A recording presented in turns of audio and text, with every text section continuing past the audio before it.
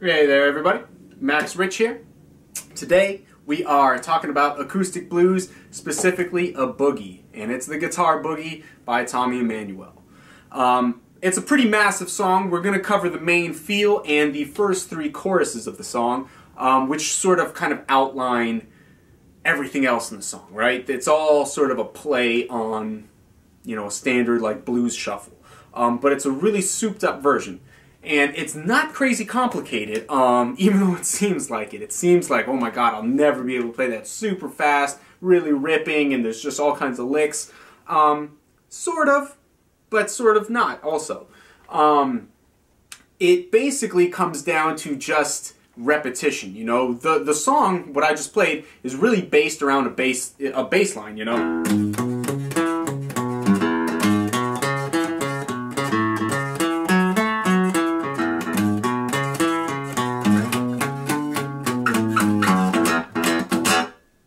Right? That's basically what a bass player would play. And so the thing that makes this so crazy complicated sounding is the fact that he's doing the duty of a bass player and a guitar player, But with the guitar playing portion, he's playing chords most of the time. It's this kind of like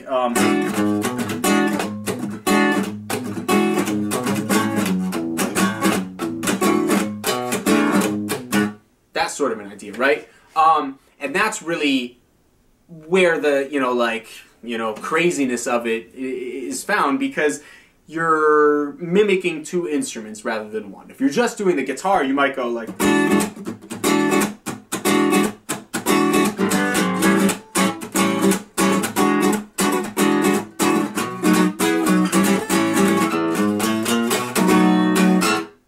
something like that, but he's doing both. So the thing with this comes from the feel. Number one, it's got a shuffle feel, so it's not like dun dun dun dun dun dun dun. It doesn't have that feel. It's got a shuffle, dun dun dun dun dun dun. Kind of like Pride and Joy, Stevie Ray Vaughan.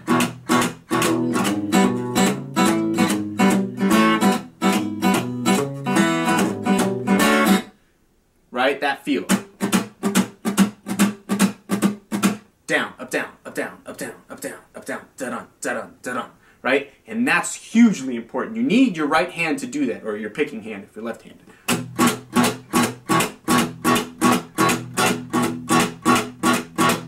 And that's a great way to start, and it also happens to be the intro of the song, so it's really good. What we're doing, we're basically just vamping on an E power chord.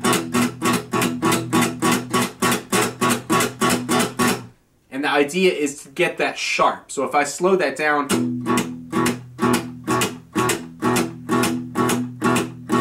and what happens is I'm playing down kind of like a palm mute almost. I kind of use gravity and let my hand fall.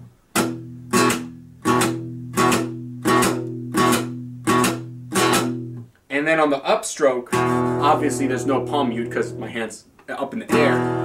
But when I play the next one, my hand kind of falls into place.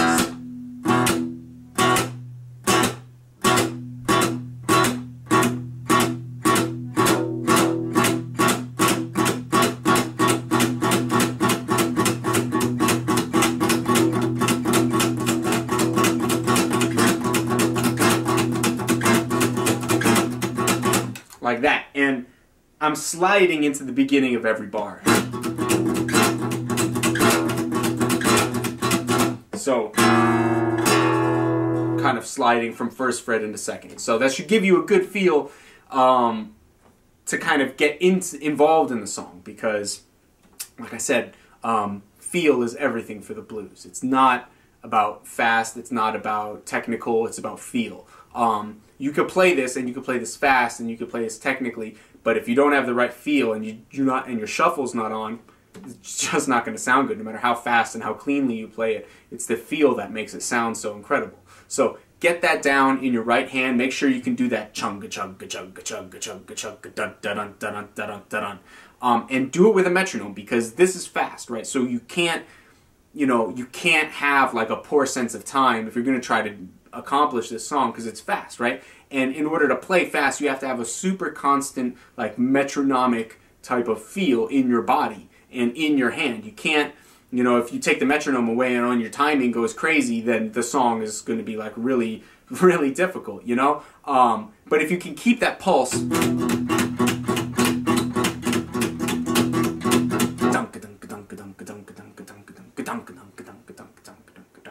if you can keep that going, then your feel is going to be spot on, and then all it takes then is learning the licks, slowing them down, and gradually building them up with a metronome, and anybody could play this. You know, it's just, do you have the time and energy to dedicate to slowing things down and building it back up? Maybe you don't. Maybe you just have to just jump right into it. But I know from my experience teaching it and playing this song that almost every single person in the world has to slow it down first. So that's what I'm going to do. I'm going to slow it down and teach you the first 3 choruses of Guitar Boogie.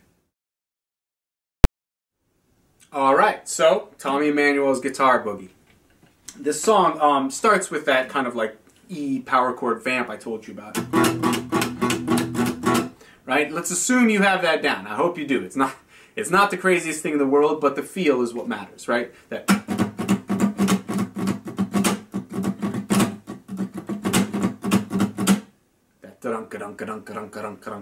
right? So we're going to slow things down, and I'm going to play the first bit, which is basically just pretty much just a bass line. So take a listen, and then I'll break it down, teach it to you.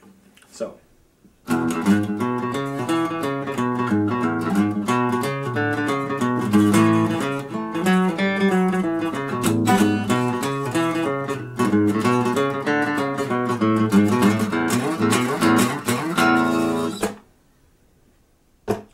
So, not the craziest part, but when you speed it up, of course, it gets pretty intense, you know? I'll slow it down even more and play through it one more time. So, this time I'll come out of the little vamp so you can get the feel for it.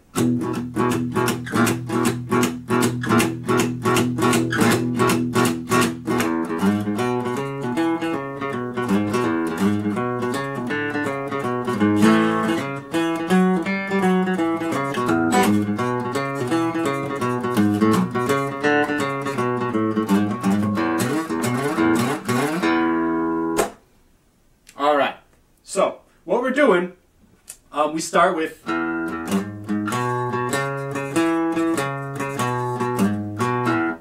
really common bass groove, right? So,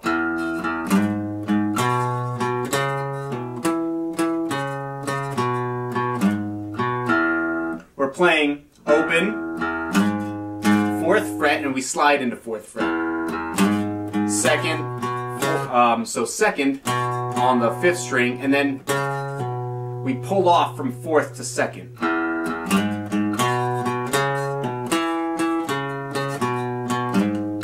After that pull off,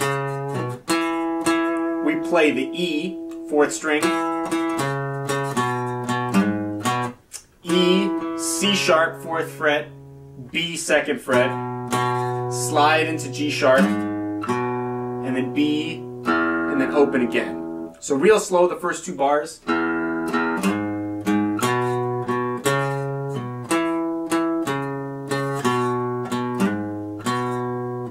That's basically, let's try it a little faster.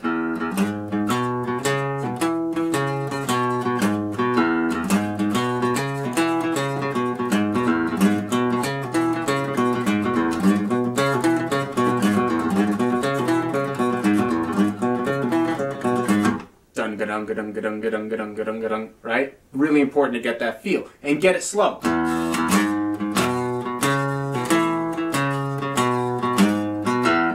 The reason I pull off is because at that really fast speed, it's pretty difficult, and it's unnecessarily difficult to pick that note, to do that. So I pull off, and then I start the next one on a downbeat, or on a downstroke.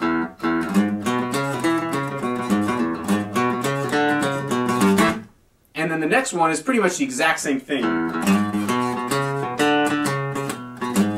except instead of hitting this E on the 4th string, we hit an open D.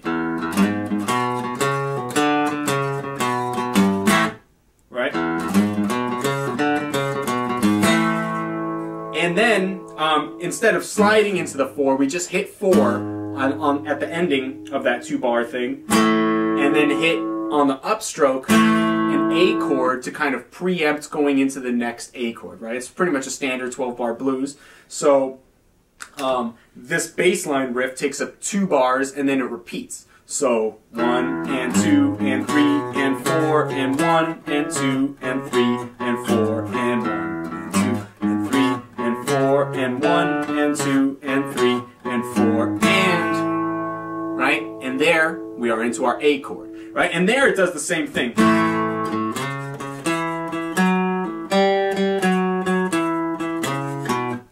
Same thing, just the same part as the last 2 bars, but on an A chord now. So we do the same thing, everything up 1 string. So,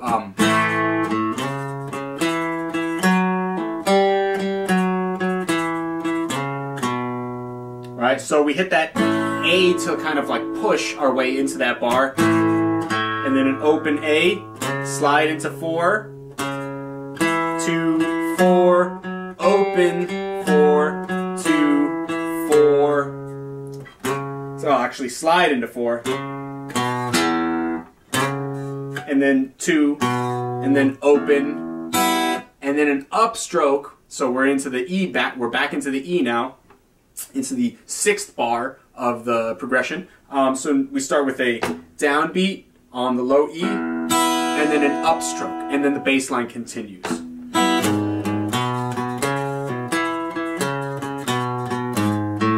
So,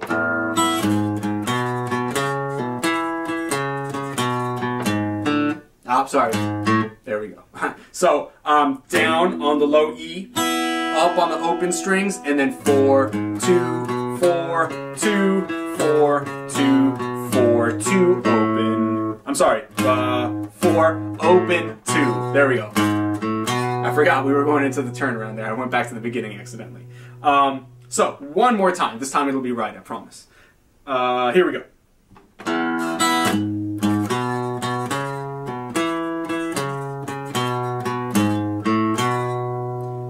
So, we come out of that A,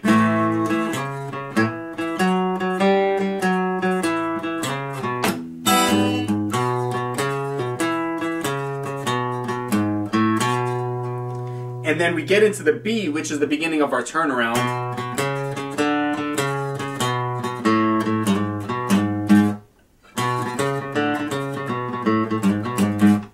So 2, starting on the B now, 2nd fret, 5th string, 2, 4, open, 4, 2, open.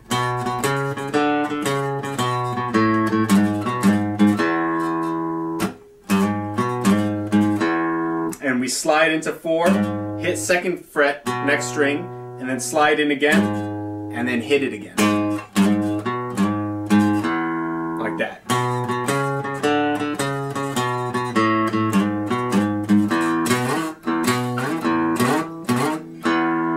And then that last bit, so open, and then we slide, like a long slide into 12. So it's bum, do-reep, do-reep, reep, reep, bum. And basically all I'm doing is either hitting an open string or slide.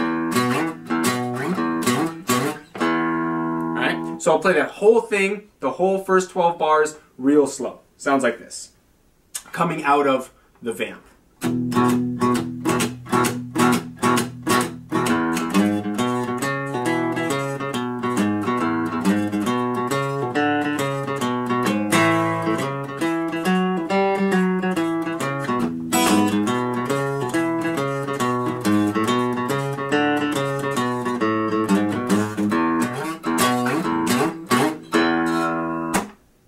Right there. And I would say the most complicated part about this is that downbeat and then the upbeat on the open strings after the A. Yeah.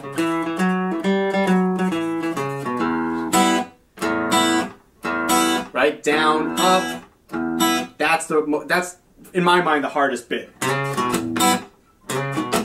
And so what I would do, I would practice sliding into that 4 on the 5th string, upstroke on the 2, down on the open, upstroke on the open.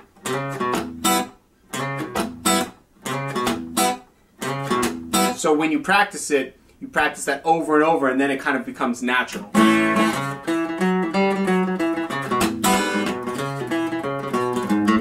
Right? That kind of an idea. So if I were to play this a little faster with the feel, sounds like this.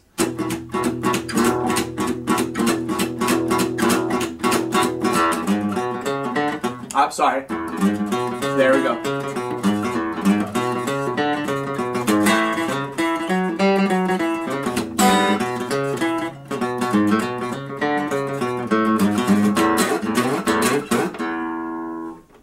All right. So, like I said, take it slow. Make sure you can get each little 2-bar section because they're really similar. They're almost identical. It's just a few little notes that change, which is why it can get a little confusing. There are tabs there to help you out, you know, but don't pump up the speed right away. Take it nice and slow.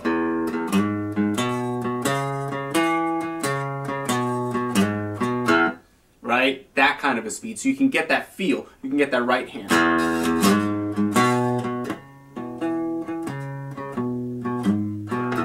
Right? Dum da dum da dum da dum da dum.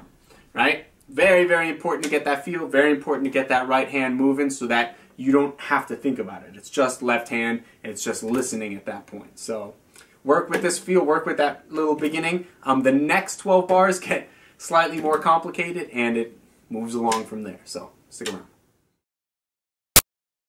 Alright, so moving into the next bit, we take that same idea of using a bass line that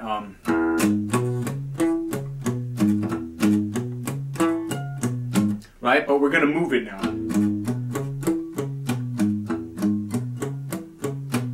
Right, and that's going to be the kind of foundation. So now open 4 7 4 7 4 7 4 instead of playing it there now. And the reason is, I'll go ahead and I'll play this next section at a slow tempo for you so you can kind of see what I'm doing and check it out. Sounds like this. Coming from the turnaround where we were before, so I'll start on the B.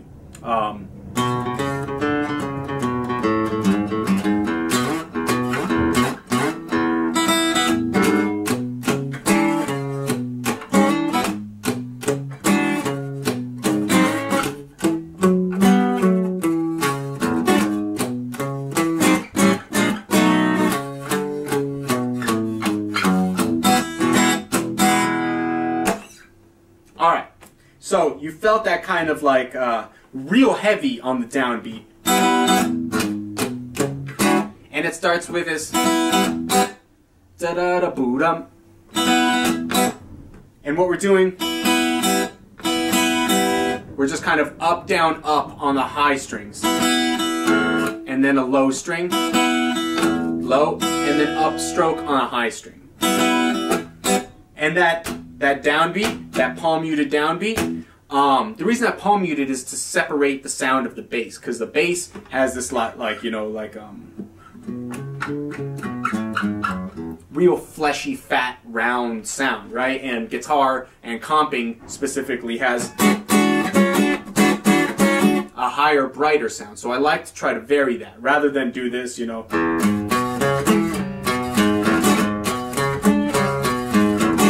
Right? Where everything is the same volume, it totally loses effect. So if you can palm mute on the bass notes, and then whether you're hitting down or up, but the chords should be loose and bright, while the bass notes are sort of palm muted. Not like dead note, but palm muted.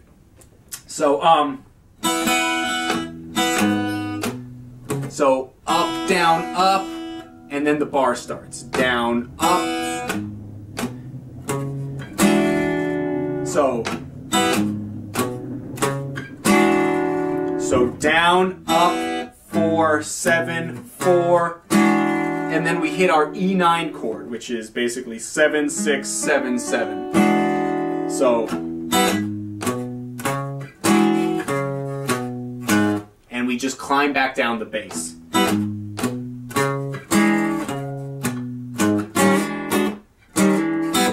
And on the next one, we slide into that from the fret before. And then another upstroke on the open high strings. And then it's the same bass note.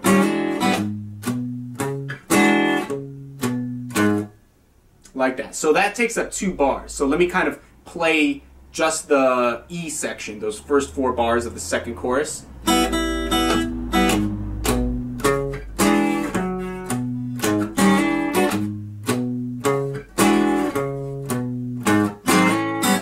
Now we go into the A, which is the same exact feel. So we slide into the A. We slide into the A7, which is 5, 7, 5, 6, and then hit open, the same open strings on top. And then after that, so we're basically playing A, and then the bass line is C sharp, E, F sharp, G, F sharp, E, C, right?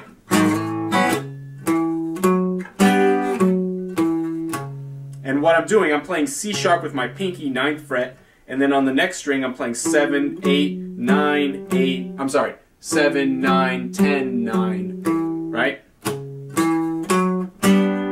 But when I get to this 10th fret with my pinky, I play a G major chord, which is pinky on 10, and then 9, 7, 8. So, and then climb back down.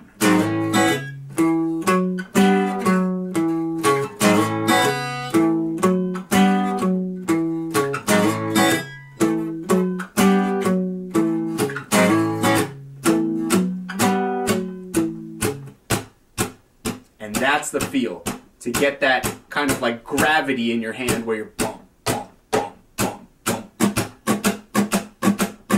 Dunk-a-dunk-a-dunk. That shuffle feel has to be there throughout the whole thing. So,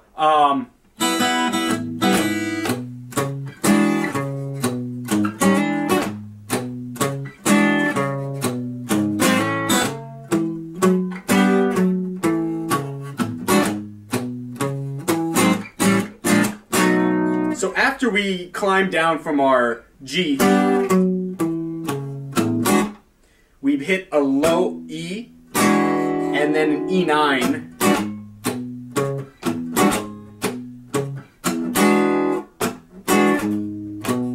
And then continue our E bass line. 4, 7, 4, 7. And then right after that, so we spend the next bar before the turnaround climbing up to the turnaround. So we go from well, I'll start from the A so you can kind of hear it.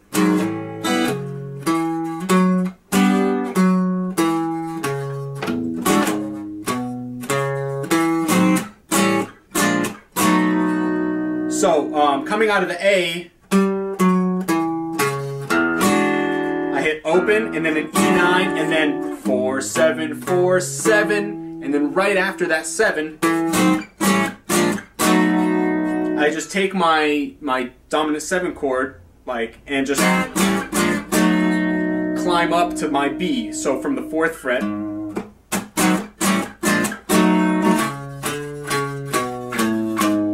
and then I continue my bass line. And then after the climb up, B, 2 hits on B.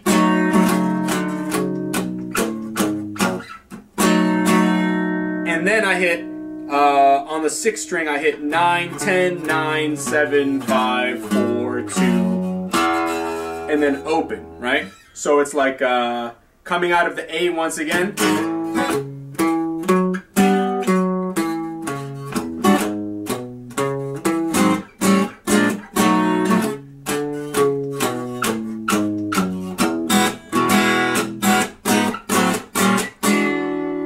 And then, okay, so we hit that, we come out of a...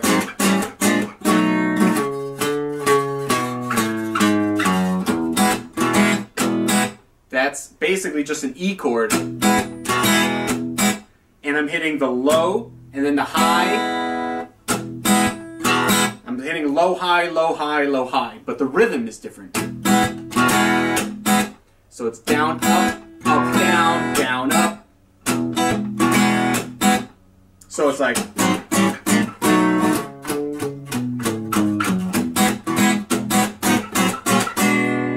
And then, after that, we basically climb up like with our E9 chord from 4 frets below, except we have the bass note climbing up on the 6th string. And then when we hit the E9 on the 4th one, then we switch to the 5th string. So the bass on that climb up G sharp, A sharp, E. Right, like that. So real kind of from the beginning of that second section sounds like this.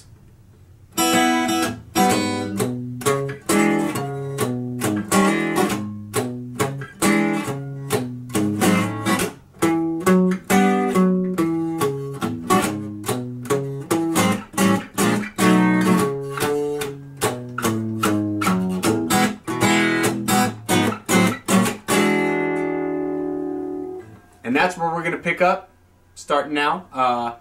We are going to go into the 3rd chorus, the last chorus, and by now you could tell things have gotten a bit more complicated. We're no longer just playing bass lines, we're playing bass lines with chord hits. And if you can capture that feel, it's huge, man. You can do it in any key. I mean, E is really easy because you can use open strings, but that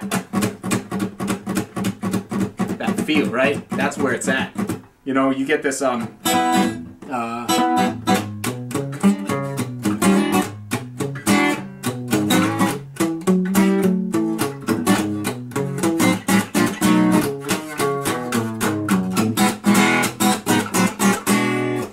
right? And that pulse, that has to be there the whole time. You know? And even if you slow it all the way down, still has to be there. So make sure you're practicing this with a metronome at a slow tempo and get that feel down. It's only going to help. It's going to make learning this way, way easier, I promise.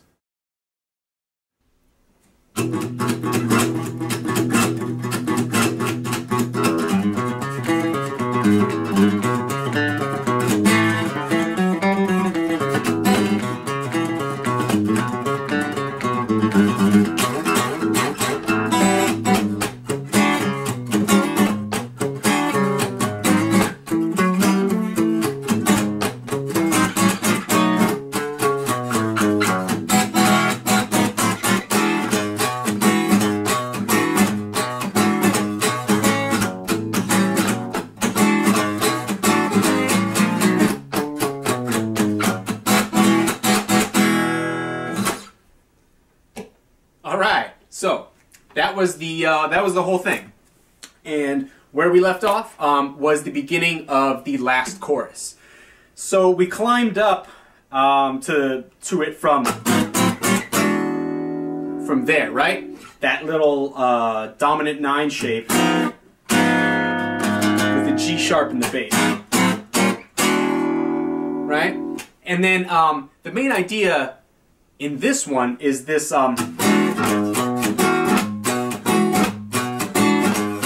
This kind of push.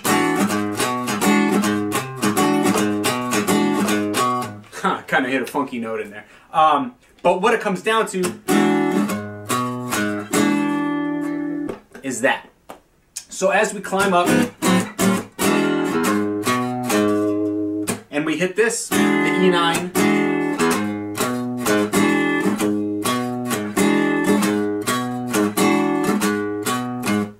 basically doing that, where we're hitting an E9, and the first time we only hit it once, and then an open, and then G sharp, B, G sharp.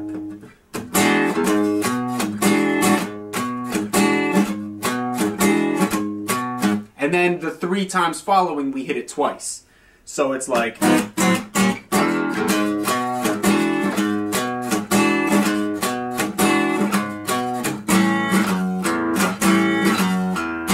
And we do the same thing on the A. It's actually all fairly simplistic.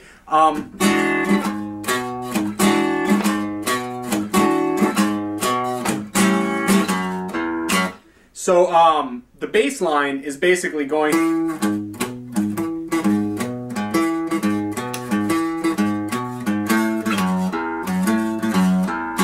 where we're playing on the E, we're playing 4, 7, 4 in the bass on the low 6th string, and then when we get to the A, we're playing F sharp, E, F sharp.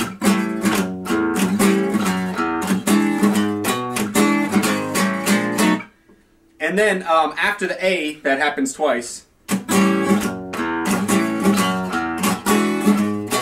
we do the E again, and then the second time after that, we do that climb up. So there's the E9, and then open, and then climb up to the B7,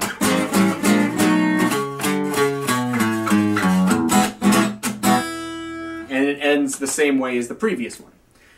So this one is really kind of just basically a play on the second one, which is a play on the first one. And on it goes. So I'll just recap real slow going through this third chorus. So coming out of that climb up from before,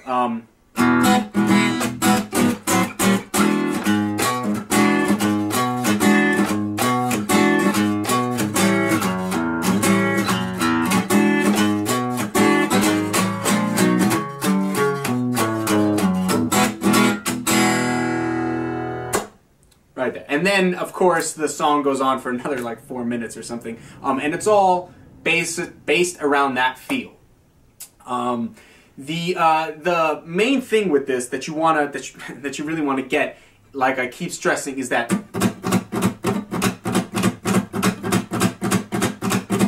dunk dunk dunk dunk dunk dunk dunk dunk. It's a shuffle feel, and that is something that you have to get if you want to play blues. That's maybe harder than any lick or any chord or any progression or anything like that, is really mastering that feel. You know, there aren't a huge number of guitar players who have really intensely solid timing, but Tommy Emmanuel is definitely one of them.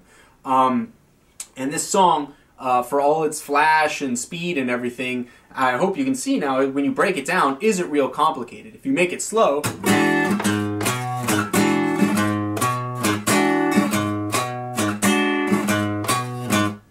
it's really kind of, there's not much to it.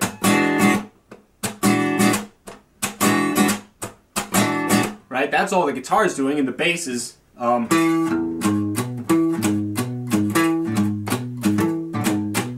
right? That's it. You just put them together, and then all of a sudden it sounds like something, you know? So it's a very bluesy thing to do, you know? If, like I mentioned Stevie Ray Vaughan, in the song Pride and Joy, he does that.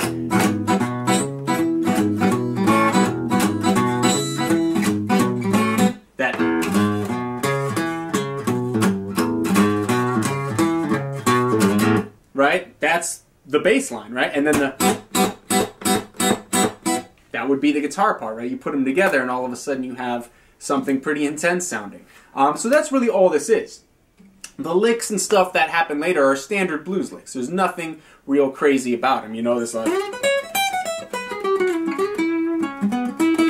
you know, that sort of stuff.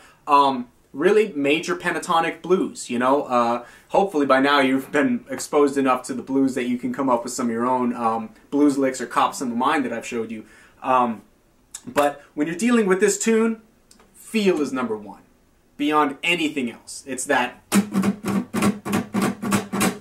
And once you get that, then shifting in and out of chords, you know, that sort of thing becomes sort of second nature.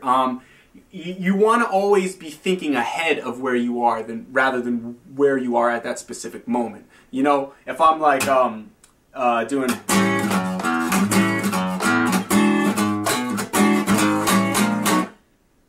during that whole last bar, I was headed there, to that B7, right? I'm not thinking like, I'm on E now, G sharp, B, G sharp, E, open, climb up, you know? I don't think that. I think where I'm headed, where that target note is, where that accented note is, and how do I get there, you know? It's a real common thing. You hear chromatic movement in the blues all the time, you know, like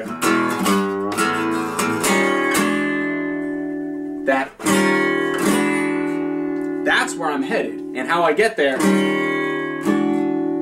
by leading into it, right? So if you match the feel, and you can really get that solid feel, then you can get that target note idea where, you know, I know where I'm headed, I know what note I'm trying to get to.